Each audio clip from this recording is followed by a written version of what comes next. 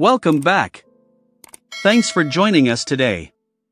We've got a brand new story to share with you, so let's begin. I couldn't believe what I had just discovered. The excitement of our upcoming trip to Greece had turned into a nightmare. Alicia, my girlfriend of a couple of years, had been cheating on me with a guy named Brad. The betrayal hit hard, especially considering the effort I had put into saving up for the special vacation. A few weeks before our trip, I stumbled upon disturbing text messages on Alicia's phone. She had left it on my counter, and instinctively, I glanced down at the message preview. The content revealed the secret relationship with Brad, someone she had met during a girls' night out. The messages detailed the good times they'd been having together, and it shattered me.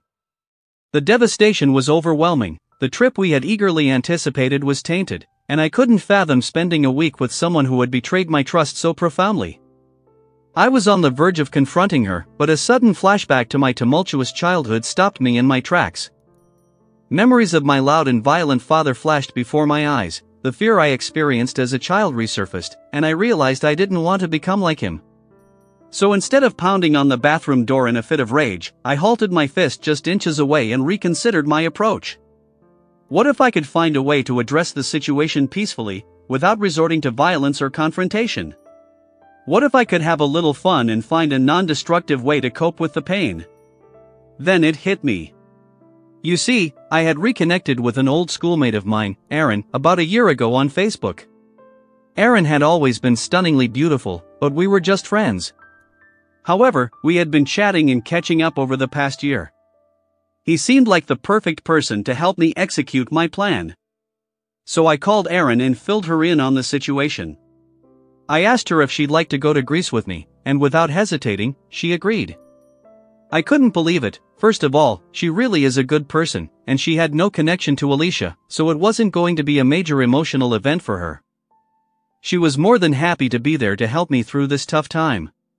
Luckily, she had enough vacation time saved up, and she was happy to be part of my little revenge scheme.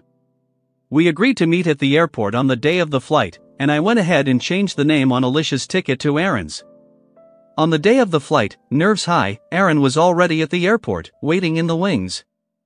I picked up Alicia, and we drove to the airport. I was quiet on the way. She asked me if I was okay, and I kind of got smart with her, saying everything was just wonderful. After all, I was going to be in Greece soon, so I wasn't lying, but I knew I was projecting a different vibe. She could totally sense something, and I did my best to get back into character. I started talking about some of the places I was looking forward to seeing. It helped me take the edge back off. When Alicia and I arrived at the check-in counter, I handed over our passports and tickets, doing my best to keep my cool. The ticket agent scanned our documents and then looked up at us with a puzzled expression. This was it, the moment the bomb would drop. "I'm sorry," she said, "but this ticket is for an Erin Smith, not Alicia Meadows."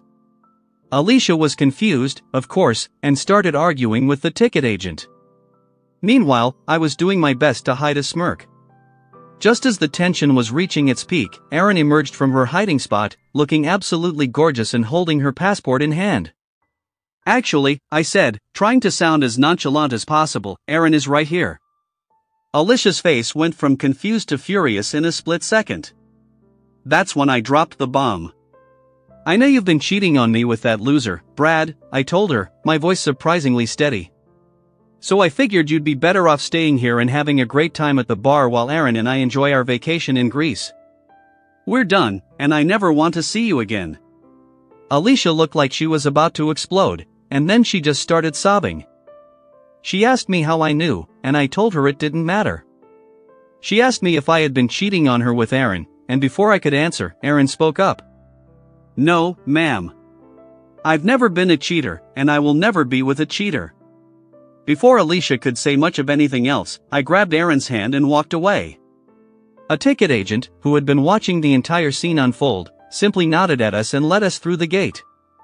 I turned around one more time and smiled as I entered the gate. The ticket agent had turned towards the gate so she could finally release the big smile as she shook her head. Erin and I boarded the plane, both of us still in disbelief at what had just happened. We settled into our seats, and as the plane took off, we clinked our little plastic glasses together in a toast to new beginnings and unexpected adventures. It was an exhilarating feeling, and we couldn't help but laugh at the absurdity of it all. As we settled into our vacation, Aaron and I spent our days exploring Athens, visiting ancient ruins, and indulging in delicious Greek food. Our evenings were filled with sharing stories from our lives, reminiscing about old times, and discovering that we had more in common than we ever realized. As the days went by, I found myself feeling grateful for the twist of fate that had led us to this moment. Meanwhile, Alicia was not having such a great time back home. First of all, she had to catch a cab back home. Remember, I drove us to the airport. Word of our airport encounter spread quickly among our friends, and she became something of a laughingstock. I even heard that Brad, the loser she'd been cheating with, had ditched her after finding out what had happened. As much as I didn't want to admit it, there was a small part of me that felt vindicated by her misfortune. Aaron and I didn't dwell on that for long. Instead, we focused on enjoying the time we had together in Greece. We visited stunning beaches, hiked breathtaking trails, and even tried our hand at traditional Greek dancing. As the sun set on our final day in Greece, we found ourselves standing on a hill overlooking the ocean, hand in hand, as the sky turned brilliant shades of orange and pink. Standing there, I felt a newfound sense of clarity and purpose. The heartbreak and betrayal I had felt just a week ago seemed like a distant memory. I turned to Aaron, and as our eyes met, I knew that this trip had brought us much closer than we ever could have imagined. "We should do this again sometime," I said, grinning. Aaron smiled back at me, her eyes shining with the promise of new adventures. "I'd like that," she agreed.